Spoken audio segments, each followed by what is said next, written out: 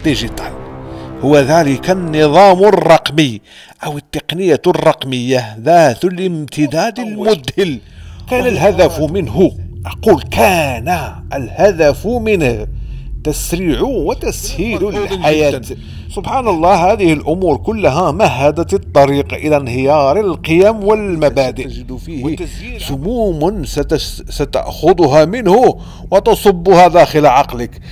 أذكر قبل أسبوعين أو يزيد أعلم يحاربون ليلا ونهار لكي لا يستفيق الميتون ولكي لا تبصر القلوب وتحيا النفوس. السلام عليكم ورحمة الله تعالى وبركاته. قال تعالى في سورة الأعراف الآيتين 16 و 17: أعوذ بالله السميع العليم من الشيطان الرجيم. قال فبما أغويتني لأقعدن لهم صراطك المستقيم ثم لآتينهم من بين أيديهم ومن خلفهم وعن أيمانهم وشمائلهم ولا تجد أكثرهم شاكرين.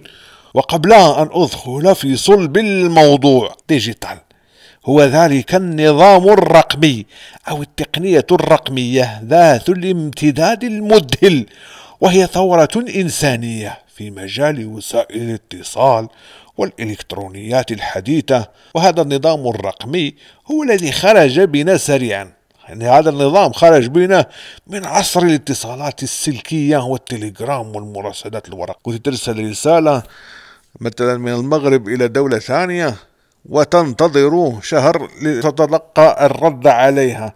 وسبحان الله كانت المعلومات ضيقة، المعلومات كنا ناخذها من التلفزيون، يعطونك الشيء اللي هم يريدونه فقط، يقول لك كذا وكذا حصل كذا وكذا، لا يعطونك من المعلومة. فكانت المعلومة نأخذها فقط من جهاز التلفاز. فخرجنا من هذا العالم الضيق إلى عالم أوسع وأحدث، وقد تم اختصار الجميع الأشياء هذه اللي هو النظام الرقمي، تم اختصاره في الشبكة تسمى شبكة عنكبوتية، وتم تسمية كل مستخدم لهذه الشبكة عنكبوت. يعني أنا بدخل على هذه الشبكة، أدخل الانترنت مثلا، يقولوا هذا عنكبوت دخل، وتلاقي فيه عناكب رقمية تيجي عندك تجمع المعلومات كلها اللي عندك، تجمع لك وين أنت، تيجي تأخذ الرقم الإي بي بتاعك والمنطقة اللي تتصل منها وشركة الاتصال وهويتك وكل الأمور اللي عندك في الكمبيوتر بتاعك أو عندك في الهاتف بتاعك، تجمعها تسمى عناكب رقمية. يقول تعالى في سورة العنكبوت: مثل الذين اتخذوا من دون الله أولياء كمثل العنكبوت اتخذت بيتا وإن أوهن البيوت لبيت العنكبوت لو كانوا يعلمون. هذه الآية الشريفة في سورة العنكبوت الآية 14. طبعا نظام الديجيتال هو نظام عصري متطور. كان الهدف منه، أقول كان الهدف منه تسريع وتسهيل الحياة، لكنه بدون قصد تم استغلاله من طرف عنكبوتات مسمومة كبيرة جدا أصبحت تنفت فيه السم، وهذا السم تنفته في العقول. وقد أعطى هذا النظام الرقمي الغذاء والشبع للنفوس المشتاقة للمعرفة والعلم. في ناس تبحث عن كتب أو تبحث عن علوم أو تبحث عن تعلم أشياء في هذا النظام وتتعلمها بإذن الله تعالى. فهو فيه معرفة، فيه علم، في تبادل معرفة وتبادل علم، وفي كذلك تعلم حكمة من خلال عقول تجتهد في نشر العلوم والتوعية والفكر المتنور. هذه العقول تنشر كل ما هو مفيد للعقل والروح بالنسبة لمن ألقى السمع وهو شهيد. وفي نفس الوقت سبحان الله كما أن له تلك الطاقة الإيجابية أو الحد الذي هو حد جيد، وفي نفس الوقت أعطى الحرية الكاملة. الحرية الكاملة ستجدها في هذا النظام اللي هو النظام الرقمي، خصوصا في الانترنت في بعض المنصات.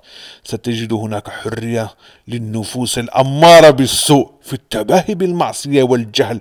هناك أشخاص يتباهون بهذه الأمور هذه، وهذه الحرية التي حظيت بها النفوس الأمارة بالسوء هي التي تم تشجيعها مع الأسف، لأنها تدمر التماسك الروحي والعائلي بالمجتمعات النامية، وتشتت القيم الروحية والعادات والتقاليد والأعراف، وتخرج بالسفهاء منا إلى فوضى في السلوك والأخلاق بشكل ملحوظ جدا.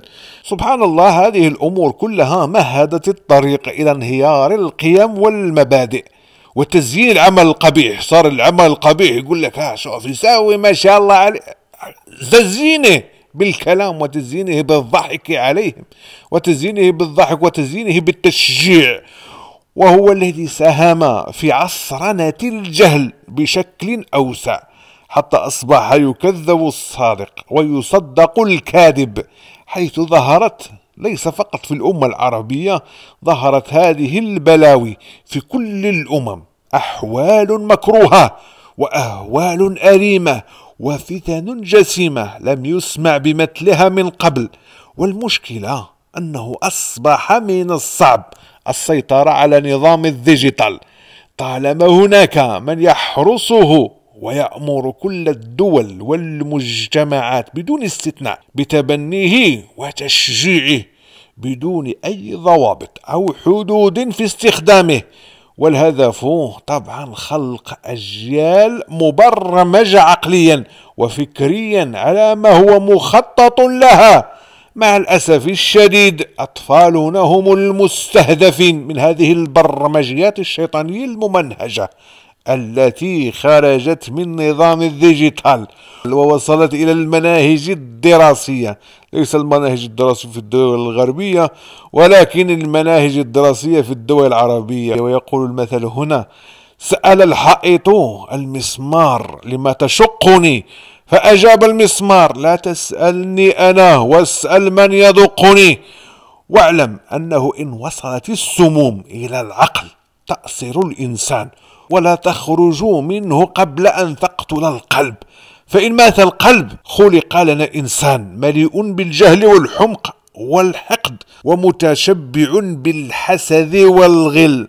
طبعا الديانات يحاول نظام الدجال إنهاءها بعدما أفرغها من بعدها الروحي، لأن سبحان الله أصبحت كل الديانات مفرغة من ذلك الاعتقاد الروحي أو البعد الروحي، وأصبحت عبارة عن تطبيقات، أشياء يقوم بها الإنسان كأنه يقوم برياضة يقوم بها أتباع كل ديانة، ليس فقط الإسلام، كل الديانات الثانية يقوم بها بدون وعي بمحتوى ما يقوم به. وسبحان الله ستجد في كل ديانة من الديانات السماوية مندسين فيها، خصوصا بالنسبة للإسلام تجد فيه مندسين يحاربون ليل نهار حتى تغلق المساجد أبوابها ولا يسمع الآذان في أي دولة عربية، وهذا أكاد أراه قريب جدا. نسأل الله تعالى السلامة والعافية. وبما أن فتنة الدجال تشبه وتطابق فتنة الديجيتال، فإن أجهزة الديجيتال هي مرآة للدجال نفسه، يعني التليفون اللي عندك هو مراية للدجال. أنت لو استخدمته بصورة جيدة أو استخدمته بصورة طيبة ستجد فيه الطيبة، استخدمته بصورة خبيثة ستجد فيه سموم ستأخذها منه وتصبها داخل عقلك. أذكر قبل أسبوعين أو يزيد لا أعلم انقطعت بعض مواقع التواصل، يقول لك مواقع التواصل الاجتماعي، أنا أراها مواقع الانفصال الاجتماعي، فانقطعت لساعات. فهذا الانقطاع رصدت فيه فرح العديد من الأشخاص، تقرأ في التعليقات وتمنيهم أن لا ترجع تلك المنصات مرة أخرى للعمل وتذهب دون عودة، لوعيهم أنها سبب للتدمير وليس للتعمير. ورصدت فيها سبحان الله بكاء وتهول أشخاص آخرين ودخولهم في مرحلة الاكتئاب السريع. تلاقيه صح قال لك راح ولو ما رجعش مشكلة وصار يبكي.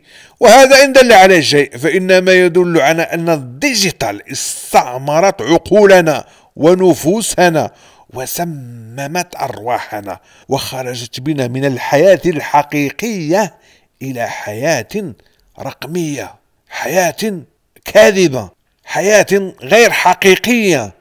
وهذه الحياة غير حقيقية جعلنا فيها هذا النظام اللي هو نظام الديجيتال. كذلك نحن عبارة عن أرقام، يقول لك هذا عبارة عن إبيات يستطيعون أن يسمعوك ويروك ويعرفوا كل صغيرة وكبيرة عنك وأنت في غفلة. وقد أخبرنا سيدنا عليه الصلاة والسلام عن فتنة شر غائب ينتظر، حتى لا يكاد ينجو أحد من شر هذه الفتنة في نفسه وأهله وولده وماله إلا من عصم الله. تأكلنا أكل النار في الهشيم وتجري بنا مجرى السيل الجارف وتقطع منا الوثين. قال رسول الله عليه الصلاة والسلام: ما من نبي إلا أنذر أمته الدجال الأعور الكذاب إلا إنه أعور وإن ربكم ليس بأعور ومكتوب بين عينيه كافر، ثم تهجاها كاف فاء وراء. ورغم هذا الإثبات والربط اللفظي والعلمي بين الديجيتال والدجال، إلا أن هذا لا يعني بالضرورة أن التقنية الرقمية اللي هي الديجيتال والأجهزة التي تدخل في صناعتها هي الدجال ذاته. لا نقول هذا تليفون هو الدجال أو هذا اللابتوب هو الدجال أو هذا التابلت هو الدجال، وإنما هذه لعلها تكون مجرد إشارة أو لمحة نورانية تنبهنا إلى الفتنة وإلى تلك اليد الشيطانية الممدودة لنا من خلال هذه التقنيات. فاعلم أن هناك شر قد يأتينا وهو يلبس جلباب الخير. وبالنسبة لي شخصيا العالم الرقمي هو خير في لباس خير، لأني لا أتابع فيه إلا ما هو خير. فيه من عجيب الأمور ما يذهل النفوس من كتب ومخطوطات وعلوم الأقدمين والأولين يضعها أهل الله ومن فتح عليهم رب العزة بالحكمة وعلوم التنزيل، ومواقع بها النفيس من الضرر والحكمة. وللأسف متابعي هذه المواقع وهذه الأمور قليلون جدا. وكما أن فيه الخير فإنه مليء بالشر الذي يستهدف أبناءنا كما أسلفت ويضرب قيمنا ويدمر أعرافنا، بحيث أن شباب العرب في هذا الزمان أصبح أغلبهم بدون هوية، يدورون في دائرة التوهان والحلم بالكسب السريع مهما كانت العواقب والنتائج، ولو كان ماء الوجه، ولو كان دهس الكرامة، ولو كان عزة النفس. رحم الله عبد الرحمن المجدوب حين قال: الخبز والماء والرأس في السماء. طبعا لا يمكن الرجوع والعودة من هذا الباب، لأن الأبواب التي خلفه أغلقت ولا تفتح إلا بالتوبة والرجوع إلى الله تعالى، وهذا شيء يحتاج العزيمة والقوة والإيمان الحقيقي في هذا الزمان، لأن شياطين الإنس والجن يحاربون ليلا ونهار لكي لا يستفيق الميتون ولكي لا تبصر القلوب وتحيا النفوس ونكون مثل حي بن يقظان الذي حيا فتيقظ. أحبابي في الله، لكي تخرج من القمقم الذي أدخلوك فيه ارجع إلى الله تعالى بالصلاة وحسن الوضوء والذكر. صلي 7 من الفجر كل يوم.